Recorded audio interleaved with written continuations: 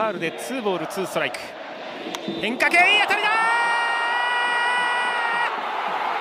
中段まで持っていきました。ドラフト1位ルーキー村上、プロ初打席でツーランホームラ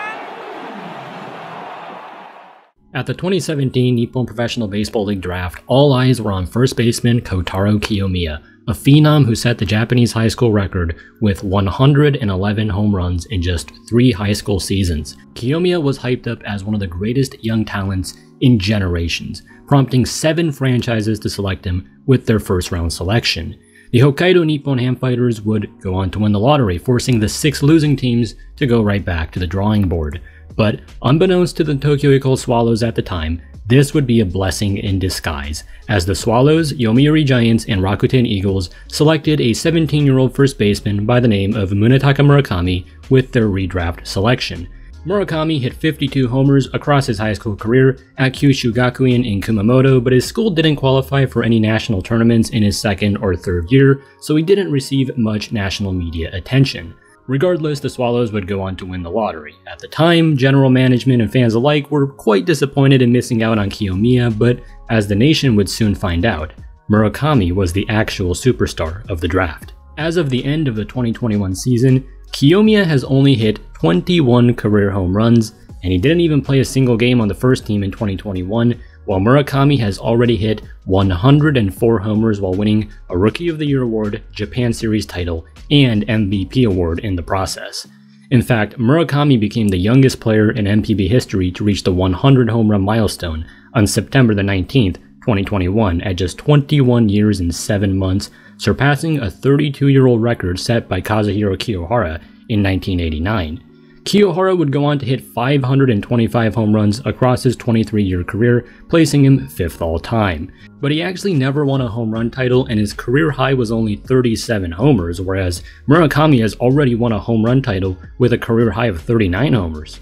Murakami's home run pace is actually unprecedented. These are the top 5 home run leaders among active NPB players, and here's how many homers they had before their age 22 seasons. Now here are the top 5 home run leaders of all time, and here's how many homers they had before their age 22 seasons. As you can see, Murakami's current standing is matched only by the aforementioned Kiyohara. Murakami has homered every 13.91 at-bats so far in his career. So if he gets 7,500 at-bats for his career, which is a conservative estimate for a 15 to 20 year career, that would place Murakami 4th all-time, just ahead of Koji Yamamoto.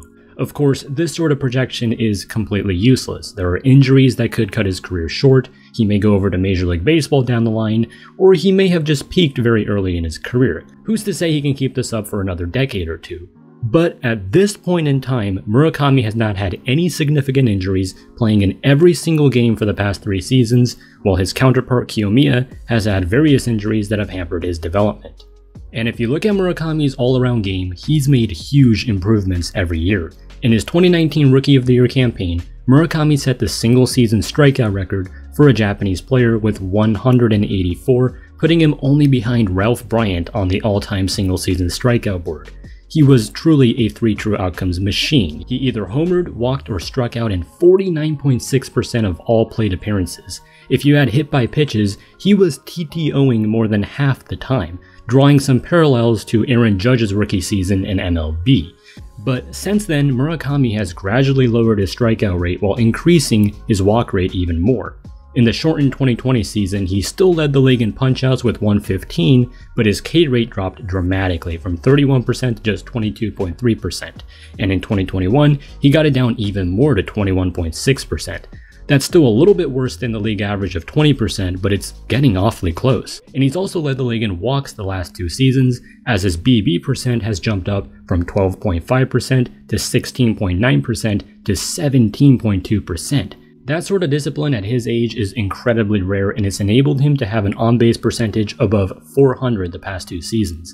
And Murakami now says that his goal in 2022 is to hit 300 with 40 bombs and 100 ribbies. And as a cleanup hitter with all the protection he has in the Swallows lineup, that's definitely possible. And on the field, he's made the transition from first base to third base, and while he still has some defensive work to do there, it definitely makes his production all the more valuable. So it's obviously way too early to start thinking of Murakami as an all-time great, but it's never too early to give a player the recognition he deserves. And whatever happens, Murakami already has a pretty big head start on his competition. It's just crazy to think that any of the 12 teams could have drafted Murakami back in 2017, but they were too caught up in the hype around Kiyomiya. And it's also worth noting that the Giants could have had both Kazuma Okamoto and Murakami, two of the best young power hitters in Japan today, had they won the redraft lottery. We are truly lucky to be witnessing the rise of such a talented superstar. He's an extremely team-oriented guy, and his ceiling is just off the charts. The best may still be yet to come. Special thanks to my patrons Chris J, Jonathan Greenberg, Hinosato Yakyu, Poker Packrat, Corgi Racing, Anthony Pang, Jake Royce, Marcus Hill, Bird, Ryan Fox, Jeff W, Shar Aznable, Juan Jose Sanchez Bracamontes, Christopher Woods, Samantha Garavay, Yuki's Submarine, Cood, Jem Morelos, Gabriel Foss, Kurt Berglund, and Eduardo Granados. If you'd like to become a patron yourself, please check out patreon.com/baseballcosmo. Thanks for watching, please like and subscribe for more MPB content in English.